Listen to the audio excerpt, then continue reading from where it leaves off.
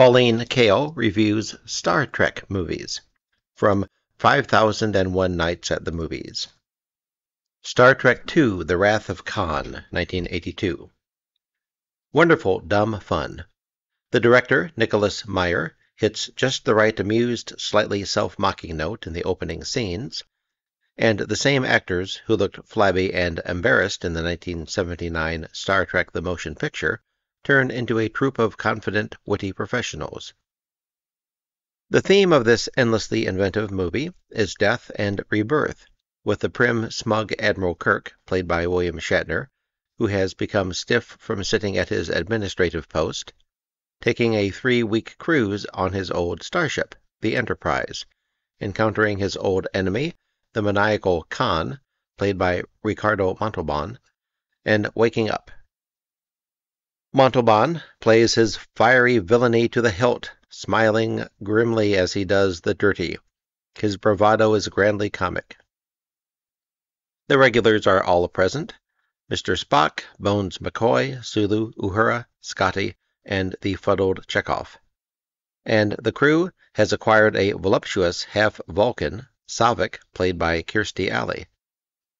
Such guest performers as Paul Winfield, B.B. Besh, and Judson Scott shine in their roles, and DeForest Kelley makes the prickly Bones more crisply funny than he used to be. His performance helps to compensate for the disappointment of Leonard Nimoy's ashen, dried-out Spock. The pieces of the story fit together so beautifully that eventually the director has you wrapped up in the foolishness. By the end, all the large, sappy, satisfying emotions get to you. The story is credited to Jack B. Sowards and Harve Bennett, and the script to Sowards, yet it isn't hard to detect Meyer's hand, especially when he leaves his signature. At a crucial point he has the hero echo the words of the hero in Time After Time. Paramount Color. Star Trek III: The Search for Spock, 1984. With Leonard Nimoy at the helm, this is the first movie directed by a Vulcan. Maybe we shouldn't be surprised that it's achingly prosaic. This one is really only for Trekkies. Others are likely to find it tolerable but yawny. Its predecessor, Star Trek II: The Wrath of Khan, ended with Spock's caskets being sent to a newly created planet, the paradisical Genesis, where the audience could assume Spock would be reborn. But this new film seems to take a churlish attitude toward its light-hearted, delicately self-mocking predecessor. Almost vindictively, the new film requires that Genesis disintegrate. Admiral Kirk, played by William Shatner, and his venerable crew must steal the now mothballed Enterprise to rescue Spock, whatever form he's in, and take him home to Vulcan. The principal diversion comes from the Klingons, a bunch of ogres whose brains appear to be on the outside of their foreheads, and their lord, played by Christopher Lloyd, who manages to be droll despite the absolute non-existence of comedy scenes. There's also a ceremony conducted by a Vulcan priestess, played by Judith Anderson in her 87th year. Her voice is so commandingly intense it's scary, and she brings a spot of high style to this movie. Her huge, pointy ears only add to her grandeur. The rest of the time there's not much to look at, besides the collection of hairpieces on the crew of the Enterprise. From a script by the producer Harve Bennett, Paramount Color.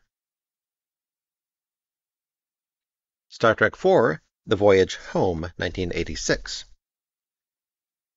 Things are fairly comatose in space, and you may start feeling passive and depressed. But then the 7 crewmates travel from the 23rd century back to the 20th century San Francisco to save a pair of humpback whales, and the encounters there between the 7 and the more primitive San Franciscans allow for a few modest jokes. Here's a typical scene. Chekhov, played by Walter Koenig, has been badly injured and is unconscious in a hospital when he is about to undergo an emergency operation. In order to save him from the barbarities of 20th century surgery, Bones, played by DeForest Kelley, hurriedly and furtively cures him by placing a small disc on his forehead.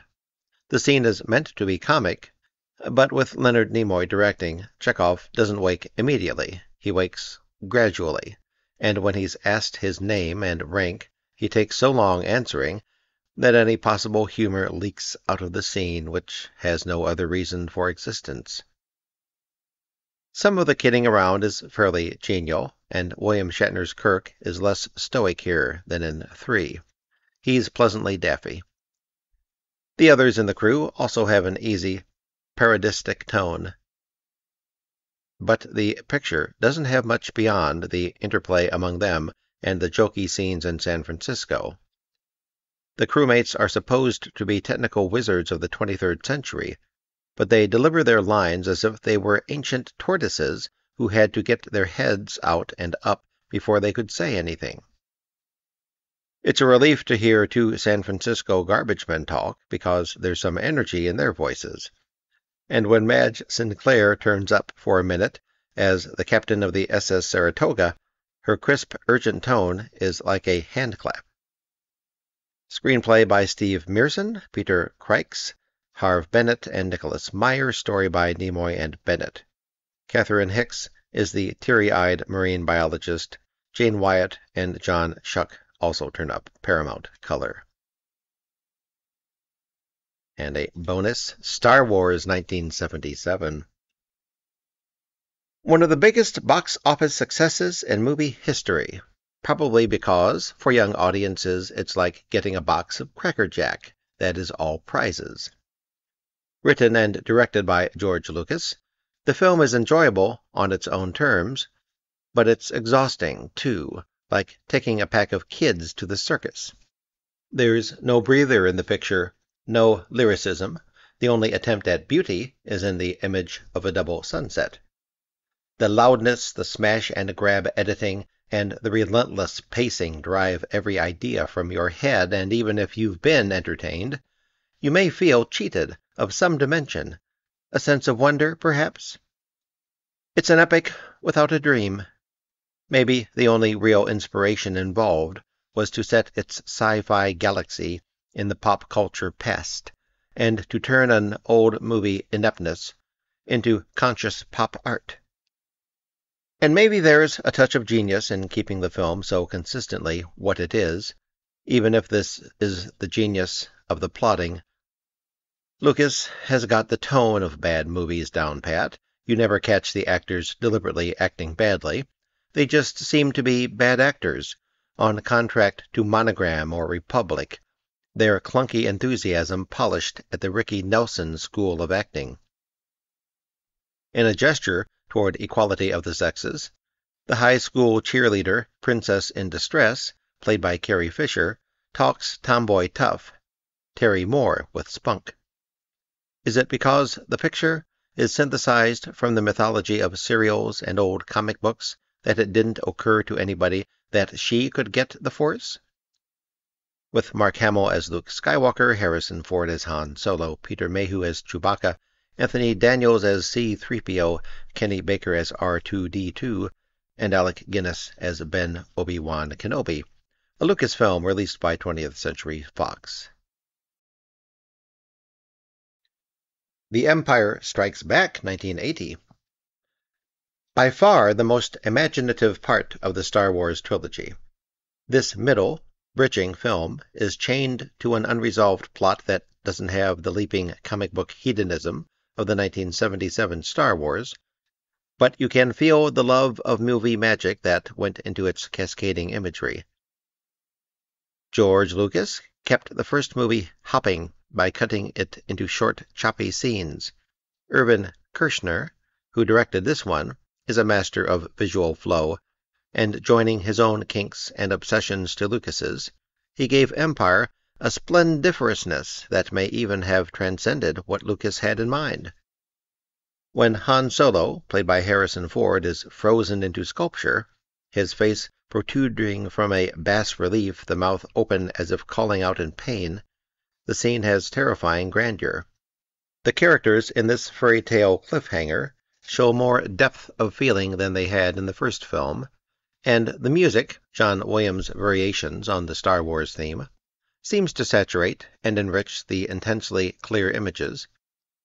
Scenes linger in the mind, the light playing on Darth Vader's gleaming surfaces as this metal man, who's like a giant armored insect, fills the screen. Han Solo saving Luke's life on the ice planet Hoth by slashing open a snow camel and warming him inside. Luke's hand being lopped off, and his seemingly endless fall through space.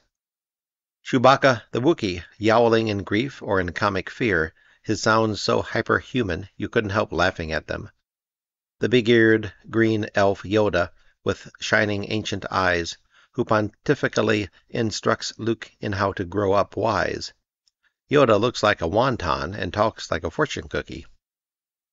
With Mark Hamill, Carrie Fisher, Billy D. Williams, and Alec Guinness. The story is by Lucas, the script is by Leigh Brackett and Lawrence Kasdan. The cinematography is by Peter Sochinski. The editing is by Paul Hirsch. Lucasfilm released by 20th Century Fox. Color. Return of the Jedi, 1983. Some of the trick effects in this concluding film of the Star Wars trilogy might seem miraculous if the imagery had any luster, but this is an impersonal and rather junky piece of movie-making. It's packed with torture scenes, and it bangs away at you. And every time there's a possibility of a dramatic climax, a chance to engage the audience emotionally with something awesome, the director, Richard Marquand, trashes it. In The Empire Strikes Back, the three central figures seemed capable of real exhilaration and real suffering. Here they're back to doing what they were in the first film, comic strip characters wandering through a jokey pastiche of the Arthurian legends. But children who have lived their imaginative lives with the Star Wars characters may be so eager to get the payoffs to the story that they'll hardly notice. And they'll probably be charmed by some of the new characters, especially the tribe of pot-bellied woodland creatures, the furry, cuddly Ewoks, who suggest a cross between koala bears and poolie dogs. They're like living teddy bears, with Mark Hamill, Carrie Fisher, Harrison Ford, Billy D. Williams, Anthony Daniels as C-3PO, and Peter Mayhew as Chewbacca.